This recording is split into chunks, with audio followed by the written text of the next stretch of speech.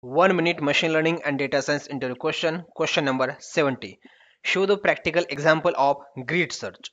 First of all, from sklearn.model underscore selection, need to import grid search CV class. Then you have to create a dictionaries of multiple parameters by passing a multiple values for respective parameters. Then all the dictionaries combine in a list. Then this list assigned to one variable like a param underscore grid.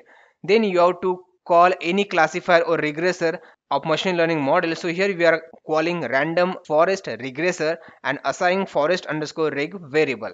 Then you have to call grid search cv class, and then whatever the variables you have created like forest underscore reg param underscore grid need to pass to this class with cross validation value.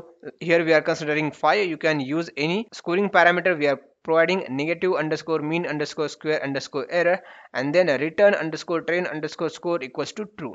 So in this way you can pass multiple parameters to the grid search cv class, and then at the end you have to fit grid underscore search by providing two parameters. First is your x values, it means independent variable, and y, it means you have to provide a label. So here we are passing housing underscore prepared, it's a x dataset, and a housing underscore label, it's a y dataset, or it's a label dataset. So in this way you can find out the best hyperparameter by using grid search